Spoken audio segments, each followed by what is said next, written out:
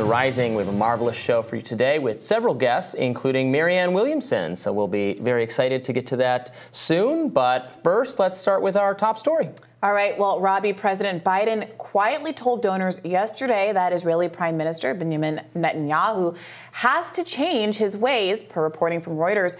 Biden remarked, Israel's security can rest on the United States, but right now it has more than the United States. It has the European Union, it has Europe, it has most of the world, but they're starting to lose that support by indiscriminate bombing that takes place. The New York Times found that over the past decade, Netanyahu encouraged Qatar to send millions of dollars a month to Gaza, money that helped prop up the Hamas government there, because he calculated that the existence of Hamas would help him endlessly avoid negotiations for a Palestinian state. Despite his private remarks, President Biden, however, is still putting on a united front with Israel. Here he is at the White House this weekend. 35 years ago, I said, you don't have to be a Jew to be a Zionist, and I'm a Zionist.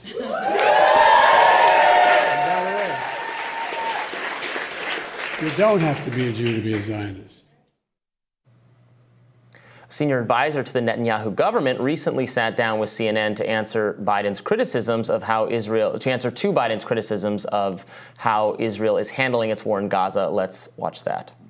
I want you to react to a specific remark from President Biden. He says, and I quote, "This is the most conservative government in Israel's history," adding that the Israeli government does not want a two-state solution. Mark, is President Biden wrong? Well, the position of my prime minister is that the Palestinians should have all the power to rule themselves and none of the power to hurt Israel. And that second part is also very important. As you saw, Israelis are still in shock from what happened to us on October 7th, where Palestinians crossed the border from Gaza and butchered our people. I think it's important, though, to put this disagreement with the Americans into context. We agree on the need to defeat Hamas, that Israel is within its right and within its obligation to our people to destroy Hamas, that we have to see a new situation in the Gaza Strip. And I think it's not impossible that as we work together, that we can find a way to move ahead in a post-Hamas Gaza scenario. So it might be hard to tell listening to that answer, but he did not affirm that Netanyahu has any interest in a two-state solution. So we know from other reporting that he has been in Israel making the pitch that you should rely on me because I'm the one who will thwart a two-state solution. When asked directly about that, that was Mark Regev, says, well, we want Palestinians to have all the rights they can have as long as they cannot hurt Israel. Now, that seems reasonable if you think, well, nobody should be hurting anybody. But obviously, our state and every other state has the ability to hurt other states. We have the largest military in the history of the world. So what he's saying is, no, there cannot be an independent Palestinian state that would have an army and all the other freedoms that all other states in the world are allotted. And at the same time that the spokesperson is taking that position, that Netanyahu is taking that position, Joe Biden is facing the American public and saying, well, don't worry, we're all working toward a two-state solution together, knowing full well, as we know from these private conversations, that Netanyahu is absolutely not interested in that. Yeah, frankly, it makes Joe Biden look very weak and feckless, yeah. that he says we're going to continue to give them money and then just quietly hope maybe sort of they change a longstanding policy commitment that their government has to not a two-state solution. Netanyahu cannot be more clear that he does not support a two-state solution, and in fact has a long history of implicitly, even with funding, yes, propping up Hamas in order to delegitimize the idea of a two-state solution. I would argue that was a very bad course of action that helped lead to the massacre on October 7th, and now dealing with a situation where yes, it does not seem viable at the moment. It would take working more closely with the PLO or some more moderate Palestinian faction. Given what happened, Israel is fairly committed, understandably, to the destruction of Hamas, although it's going to have massive civilian casualties in the course of getting there. But what is Biden doing? What does he think? Do you think a different president could get a different response out of Israel? You've talked, in the past, actually, Reagan and George H.W. Bush were not whatever Israel wants, and we're not going to say anything about it. They didn't have that attitude about it. Trump, for all accused of being such a destabilizing force on the on the international level. Oh my God, our other countries are they don't even know how to react to the U.S. anymore because he careens so wildly from conversation to conversation. It's so threatening to us. Of course, we've pointed out all the ways in which that doesn't necessarily track, that there can be a benign, gentle, business as usual kind of Bidenism that is not actually making America safer or exerting really any influence, a pro-U.S. influence on the rest of the world. Yes, and not that this should be the primary concern when, upwards of 18,000 people have been killed, and it's hurting Biden domestically, politically. There is really no upside for him here. It's difficult to understand what's motivating him. His people at home don't want him to do it, with over 66% of Americans now supporting a ceasefire, and that number is growing. The global community overwhelmingly supports a ceasefire. We see that with these these repeated resolutions at the UN, where the rest of the world overwhelmingly votes in favor of a ceasefire that would be linked to the release of hostages, which most people in the world see as a primary goal, but that does not seem to be Israel's priority, right? They had successful hostage release during the few days ceasefire that occurred over the Thanksgiving holiday. That worked.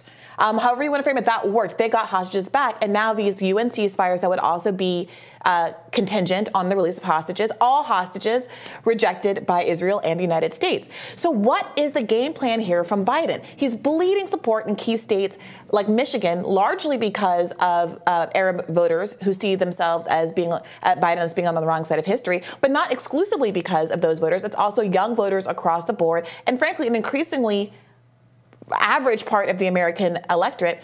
And you have Biden. The statements last night were so galvanizing online and across the country last night, because you hear Biden simultaneously admitting Israel is carrying out, quote, indiscriminate bombing.